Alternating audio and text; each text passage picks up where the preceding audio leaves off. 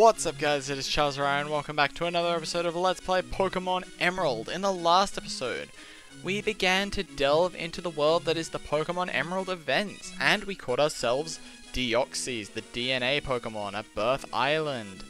We also visited Southern Island, and I talked a little bit about how you would get these events, how you would go through obtaining them if you had Fire Red, Leaf Green, Emerald, or Ruby and Sapphire. We talked about the e-reader and the e-cards. And I also told you guys to go check out Sugar Conroy's video about the Eon ticket, which I unfortunately could not cover. Now, today, we are here in Little Cove City because this is where the boat off of Southern Island took me at the end of last episode. So, today, we are going to be visiting the Naval Rock, as I hinted at the end of last episode. So, let's continue our romp through the world of Pokemon events and step inside. And yes, we arrive here at Naval Rock. Naval Rock is the second event we are going to be covering as part of the Pokemon Emerald event list.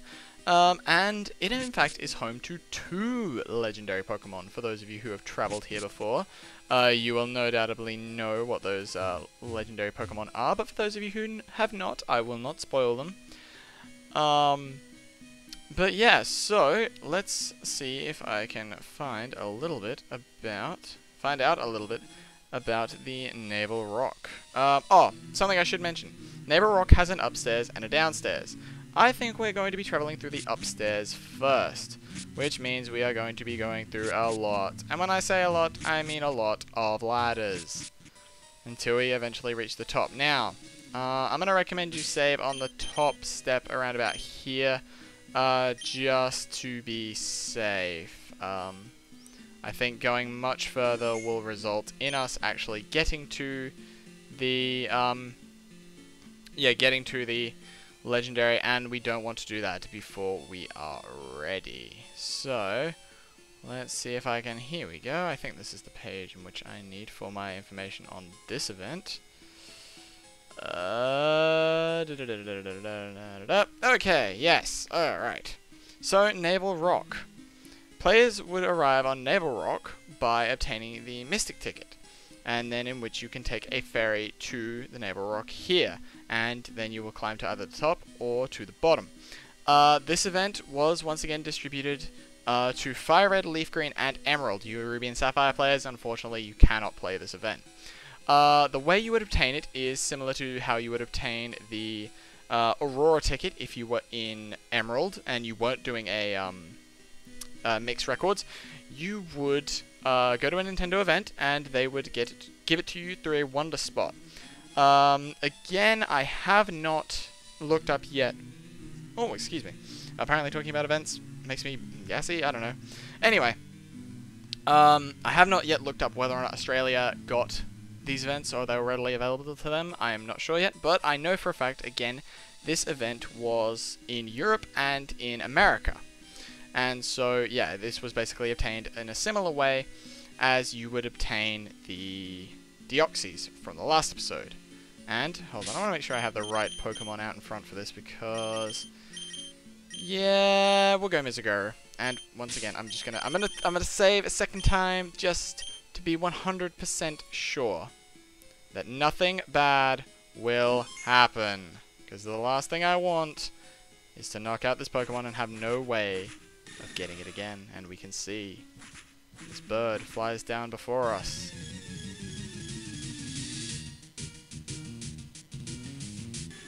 The legendary Pokemon Ho-Oh. Ho-Oh is level 70 with the moves Swift, Sunny Day, Fire Blitz, and Recover. This thing is level 70, as have been the previous major legendaries like Groudon, Kyogre, and Rayquaza, so you can tell this thing is not going to mess about with us. Yeah. This Pokemon is a challenge. And I guess if you know the Johto Pokemon well enough, judging from Ho-Oh being here, you can probably guess what awaits for us in the basement of this place. But, yeah. The most annoying thing about Ho-Oh is that it has Recover. The previous Pokemon had Rest, which meant they would go to sleep. Recover just flat out lets you heal, I think, almost over half of your HP. And it's pretty damn ridiculous. But, as we get into this battle, a little bit of information about the Mystic Ticket event. It was once again part of the Pokemon Rocks America in the UK, but it was also, in 2005 I should say, but it was also available in 2004 in Japan by going to the Pokemon Center, which I'm assuming is a store, it's a store in Japan I'm pretty sure that sells Pokemon related merchandise. And so it was similar to the Deoxys one. You would get to download the Mystic Ticket, take it to the Naval Rock, and yeah. It started on the 17th of September in 2005 and ended on the 22nd of October. So you didn't have the biggest window in the world to get this. But for those of you who did, you are treated to quite a cool event because you get 2 legendaries for the price of 1 event, which is pretty sweet. I think that's low enough health. Let's start throwing the Pokeballs. As you can see, I stocked up again. We got 50 Ultra Balls and 56 Timer Balls. Still 20 Pokeballs though, but you know what, we're gonna throw a Pokeball anyway, because as you all know, I don't care what kind of ball I catch my Pokemon in, and I throw them with reckless abandon. Fire Blast, ooh. Oh, yeah, no, it's not powered up by the sun anymore, so yeah, I didn't think it was gonna kill. Let's try an Ultra Ball. Ultra Ball's probably the best way we're gonna catch this thing. Or not, okay. Recover, yep, cool, yeah. Oh, wow, that is, yeah. Recover does a lot of healing. I remember that now. Please. Oh, okay. No. No, Sunny Day is better than it using Fire Blast, because while I might not hit it for as hard as I would like to, it's not going to hit me for as much as it wants to. Alright. Swift. Ah, okay. Alright, yep, that is Mizugoru down for the count, unfortunately. Let's go to Korea. I want to see if I can get this thing paralyzed with Dragon Breath. Plus the fact that it's a ground type means that it's going to be slightly resistant to Ho-Oh's fire moves, or at least I hope it is. Dragon Breath. Unfortunately, we won't be able to hit it with our ground type moves because it is a fire flying type, meaning that, you know, all ground moves are going to be practically useless. Alright, okay. Could we see Ho-Oh maybe use Recover? No, it's going to use Swift because it knows it's going to KO me, isn't it? Oh, come on, Dracoria. Paralyze it. Ah, not quite. Alright. I think it's going to hit me with Swift again anyway, because it knows it'll KO. So, let's try a Timer Ball. Let's see how Timer Ball goes. 1. Alright. It's got a 1. We're making progress. Yeah, Swift. Thought so. No. We're making progress. This is okay. This is good. If you were playing this in Fire Red and Leaf Green, this area will look slightly different. It will look a little bit different to the area that I am currently in, but it's basically the same area, follows the same route. Basically, yeah, you keep going up and up to find Ho-Oh, or you keep going down and down to find the Pokemon in the basement.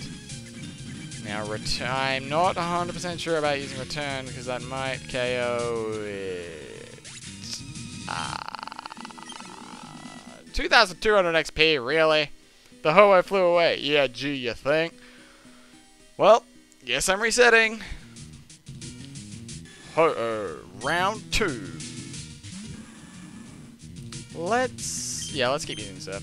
Oh, it's using Swift. Nice. Okay, I'll take that, because then I'll just use Surf for more damage. Wahahaha.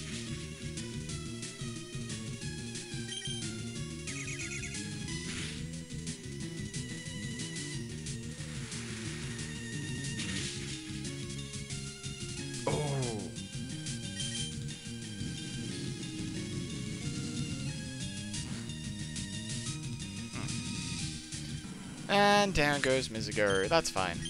Actually, something I will talk about while we're fighting Ho-Oh for the second time, hoping not to KO it, is that I won't say for most people, but for some people, this event would have been the only way that you would have been able to catch the legendary Pokemon Ho-Oh and the Pokemon you will find in the basement, which I'm still content on not spoiling. Also, we got paralyzed first time, so that's really friggin' cool. Anyway, if you owned Pokemon, I should first preface this by saying, if you owned a GameCube, and by proxy owned Pokemon XD, Gale of Darkness, or Colosseum, you were in a much better position to catch a lot of Johto's Pokemon, because a lot of pretty much half of the Pokemon, I think, in those games were Johto Pokemon. And that was, like, how Game Freak and Nintendo thought many people would acquire Johto's Pokemon for the Generation 3 games. I covered this a little bit in the Safari Zone when we were traveling there for the second time, but I feel like I should go over it again now that we are fighting the legendaries of Johto for Gold and Silver. Yeah, and so if you didn't own a GameCube, like I didn't, or if you did own a GameCube but didn't own the games, these events were pretty much your one-stop method for catching the two legendaries. Because there was some, like, when it came to normal kind of Pokemon, you could get away with maybe not having XD or Colosseum, because you could get quite a number of them through the new Safari Zone and through the post-game of Pokemon Fire and Leaf Green. But, unfortunately, if you wanted the legendaries, you couldn't go much past Raikou, Suicune, and Entei, as you could get those in the post-game of Pokemon Fire and Leaf Green. But Ho-Oh and its partner legendary were restricted to these events and to XD and Gale of Darkness. And now that I'm on the topic of the GameCube, a question that maybe some people have had throughout the duration of the LP that came up again during the live stream is that now it's pretty clear that this Let's Play has been ran on emulator, but purely for the reason that there was no proper way for me to actually record footage of Pokemon Emerald. I don't have a DS or 3DS that can record footage, although a 3DS wouldn't even matter because you can't play Game Boy games on the 3DS. Game Boy Advance games. And as of the recording of this, or as of the recording of when the LP started, I do not possess a GameCube, nor do I possess a Game Boy player, both of which are required to play Game Boy, or pretty much record Game Boy games using a capture card. However, moving into 2017, one of my biggest goals was to start doing proper console Let's Plays. And one of the first things in the new year that I am going to be purchasing is a capture card, the same one that actually Tim... Pardon me, what is with me today? Why am I burping so much? This is weird. Anyway, the same capture card that Tim actually uses, because that is how he records his console Let's Plays like Wolverine and stuff like that. He has a capture card that he can use. Whereas, unfortunately, I do not, as of yet. But, in the coming new year, I will be acquiring a capture card, and one way or another, I am going to get my hands on a GameCube as well. Partially because there's a lot of great games on the GameCube that I really want to play, but also so that I can bring great Let's Plays to you guys, and hopefully with the use of a Game Boy player, if I wanted to do something, say, like Pokemon Fire Red, Leaf Green, I don't have to resort to using emulator anymore. I can just pop it into my GameCube, hit the record button on my capture card, and just go. So that is basically why this Let's Play has been emulator, but if my sources are correct, and when I say sources, I basically mean my suspicions, because the amount of people talking about this is just insane. I'm fairly certain that during Christmas, or during the holiday season, I will be picking up a GameCube, either for Christmas, or I will just buy it outright myself. But yeah, that's a little backstory about that. And with a GameCube comes new Let's Plays, because like, I wanted a capture card regardless of whether or not I had a GameCube, because there are a bunch of other games, like the Ratchet & Clank trilogy, the Jak and Daxter trilogy, Legend of Zelda Skyward Sword, Wind Waker, Super Mario Galaxy, Xenoblade Chronicles, Metroid Prime, so many games that in future I want to be able to LP for you guys, and I'm going to need a capture card to do those games, because some of them you just cannot emulate. Game Boy games, it's really easy, and that's why like this was so easy to do on emulator. But if I want to do, like, I don't know, Platinum, if I want to do Platinum, then there's no way I can do it on an emulator, because I don't think there's this, like, a stable Nintendo DS emulator out there. Oh, come on, Ho! You couldn't give me that! You couldn't even give me that! You shook 3 times, I thought you were gonna be a bro. You were gonna let me make this episode, you know, I was gonna be able to catch 2 legendaries in the one episode, which probably I'm not gonna be able to, because it's going to take too long, but still, Ho-Oh, you could have been a bro. Or one. Nah, okay. Okay, whatever. But yeah, anyway, that's a little bit about that, because, you know, there are a bunch of console games that I want to LP for you guys, and there are actually some co-op, well, not co-op, but there are some console games that I want to do as kind of co-commentary Let's Plays, where it's still only one person playing it, but it's two people commentating, and I have a couple ideas for games I can do for that. Tim and I have hinted in the past about one specific game that we want to do. We haven't said what the game is, but there is definitely one game that we really want to do as a co-commentary Let's Play that in the future we will definitely be able to do. Tim is actually, well, might spoil a little bit, but Tim's next Let's Play project that he's going to be starting is related in some way to the co-commentary Let's Play. He's going to do the first game on his channel as a solo Let's Play, just him. And I'll drop a link down below in the description so you can check out his video, his channel, and subscribe so you don't miss that. And then when we do the sequel, it'll be over on my channel, and he'll be coming back to do some more commentary. Because don't think you've seen the last of Tim on this channel once Dark Souls Versus ends, because trust me, he will be back again and again and again. If not to just do the next Dark Souls games, because we are not done with that series by a long shot. Dark Souls 2 and 3, we're coming for you. But not for a while. I am Dark Souls out at this point. Like, oh, this year is just like, I feel like I've played more Dark Souls this year than I have any other year prior. Like, we had Dark Souls 3 at the beginning of the year. Don't think I didn't see that, Ho-Oh. I saw that. I saw that. You ain't slick. But yeah, we had Dark Souls 3 at the beginning of the year. I was still playing through Dark Souls 2. I played a bunch of Dark Souls early in the year to get, well, not just get footage, but get experience for the top 20 Dark Souls bosses video. Then, of course, there was Dark Souls Versus, the DLC that started coming out for Dark Souls 3. I picked up a PS4 this year, which meant I was playing Bloodborne. I feel like I've just played so much Souls this year, which is never a bad thing. I'm not complaining about playing a lot of Souls. I love the Souls series, but I think I need a little bit of a break from Souls for a while. That's why the other day on my 3DS I picked up Animal Crossing New Leaf, downloaded version, so that I don't have to ever worry about losing it again, because earlier this year I lost my copy and it was very sad and I didn't like that. Anyway, I picked up that for DS download, so it's always on my DS now, and I have, oh, I've just been loving playing that game again. It's such a good game. It's just a great game to chill out to as well. Like, you know, it's, oh my god, Izzy, never do that again, please. Please. That is heart attack material right there. Okay, go. Ultra Ball. If I'm ever going to catch Ho-Oh, it's going to be in this scenario. Come on. 1. Damn it. You're going to... Oh, it's paralyzed. Yes, yes, yes, yes, yes. Okay. Timeable.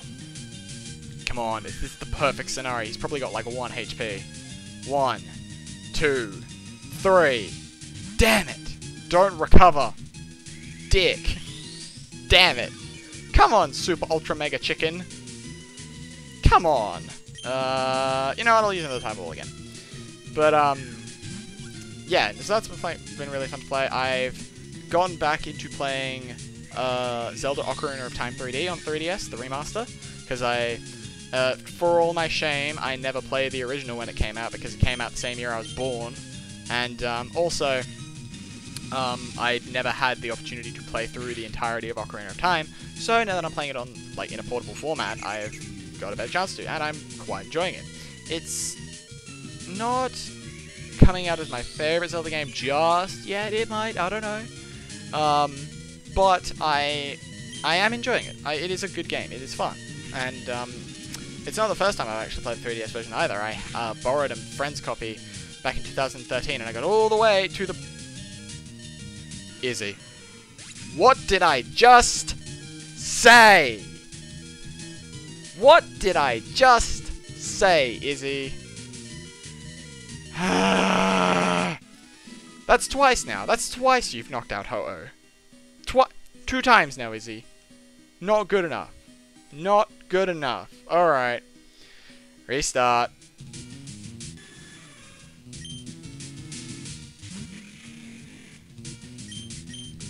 So, continuing what I was saying earlier, yeah, no, Ocarina of Time 3D, I played it, yeah, on a friend's copy, because I borrowed it from them for a bit, and I got all the way up to the water temple, And I think that was when I actually was going to Germany. So, A, I got stuck in the water temple, and B, they didn't want me to take the game to Germany where I could possibly lose it, and I didn't really want to take that chance either. So I gave it back to them. So I've never finished Ocarina of Time for all my gaming shame. But, yeah, but it's certainly fun. It's still not my favorite Zelda game. That'd probably go to Wind Waker, Majora's Mask, or Skyward Sword, and I know that third option is going to piss off a couple of people because a lot of people don't like Skyward Sword. Well, it's not that they don't like it, it's just that it's not, in their mind, a fantastic Zelda game, which I can understand why some people would see that. Like, I've heard people talk about why they don't like Skyward Sword that much, and, like, I respect their points, I understand their points, but it was the first, and this is going to really piss people off, it was actually the first main console Zelda game that I played from beginning to end. And so because of that, it's, you know, I regard it higher than, you know, some other people. And it's the same with everyone. Like, I feel like your first main console Zelda game, it, you know, sticks with you as your favorite more so than other ones.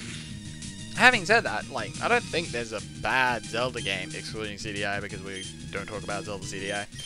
But, yeah, I don't think there's, like, really been a bad Zelda game. And I feel like each game could be considered someone's favorite, and they'd be fine for thinking that. Like, the first proper Zelda game I ever played was Zelda Spirit Tracks on the DS, and I know a couple of people have some interesting things to say about that game as well. But yeah. It's been fun, and of course I've also still been playing Pokemon Sun like crazy because I'm still trying to fill up the Pokedex, which actually isn't as bad as I thought it was going to be. It's been pretty good. I've gotten every exclusive at this point except for Fossils and Lunala. But I do have Cosmog, which means when I get Cosmoan, or however you say it, I'll just have to trade it with one of my friends who has Moon. They'll level it up once with a rare candy, and we'll be fine. So yeah. Sunny day, okay, that means water attack's gonna do less damage.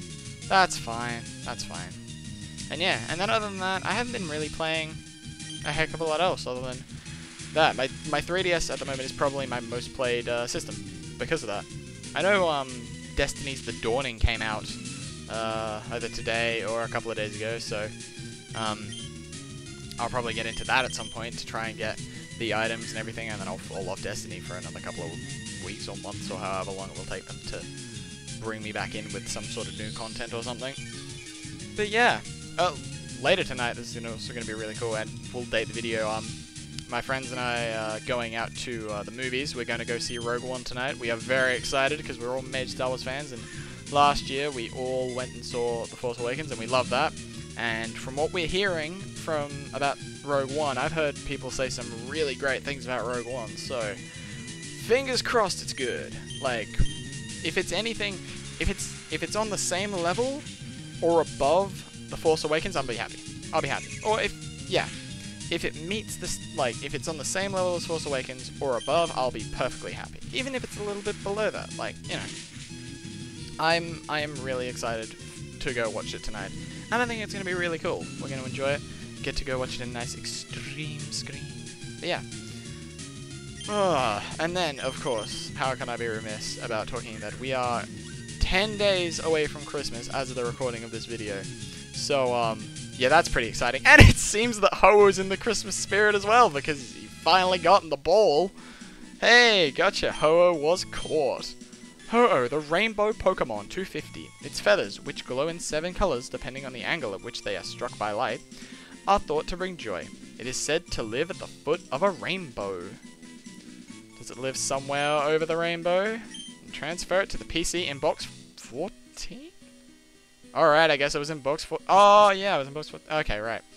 Yeah, because I think last time I exited the PC, I accidentally hit left as I was exiting, so it went to box 14. That's fine. That's alright. But, on the note of catching Ho-Oh, I am going to split this episode into 2 parts, because I just don't think I have the stamina to go through for another whole part. Or, like, to keep this part going. To do the next legendary. Also, I don't have enough healing items, I don't think. That's a problem. Alright, then, yeah, I actually might run out, heal, and then come back between episodes, So, yeah, thank you guys very much for watching this episode of Let's Play Pokemon Emerald. I hope you've enjoyed. If you did, please leave a like down below this video. Any comments are also appreciated as well. I read every single one of them, as usual. And be sure, if you haven't already, to subscribe and hit the little notification bell so you can keep notified on when all my new videos are coming out. And yeah, on the next episode of Let's Play Pokemon Emerald, we are going to the basement of the Neighbor Rock to encounter the second legendary Pokemon from Pokemon Gold and Silver. See you guys then.